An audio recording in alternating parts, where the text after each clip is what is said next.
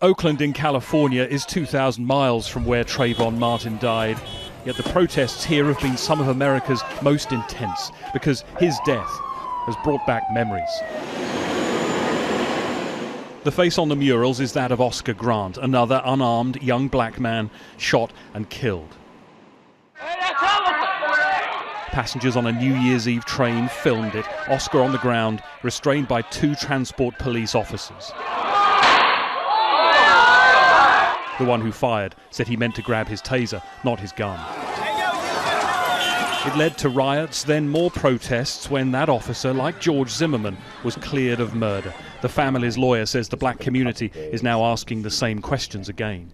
Trayvon Martin has created this real fear among vast majority of the African American community, particularly mothers, that their son, like Trayvon Martin, could be accosted by some gun-toting vigilante person and shot and killed, and there would be no justification for it and no vindication of it.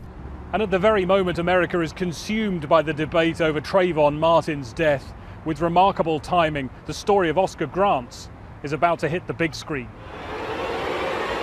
5, 4, 3, 2. Fruitvale Station, the movie, is named after the metro stop where Oscar Grant died. It tells the story of his last 24 hours. We're just trying to get home. What is going on? His family wanted it made, however painful to watch. They say time heals wounds, but it was still really fresh there. I think I almost cried the whole movie.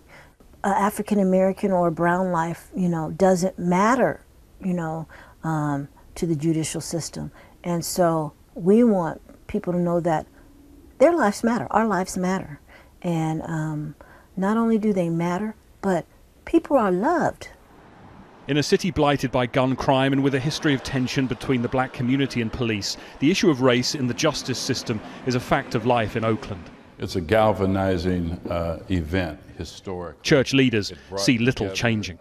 Consistent with the framers' intent of the U.S. Constitution, black people at the time that they wrote that document were considered to be 3/5 of a human being. I don't see where that has changed at all in the way that the institutions deal with us, particularly regarding justice. White people have 5/5 of justice, we have 3/5 of it, and that's what you get in the Trayvon Martin case, the Oscar Grant case. Fruitvale Station has become a landmark in that struggle, a poster for the movie on the wall. Wherever there's a sense of injustice, the past remains very much in the present. Greg Milam, Sky News, Oakland, California.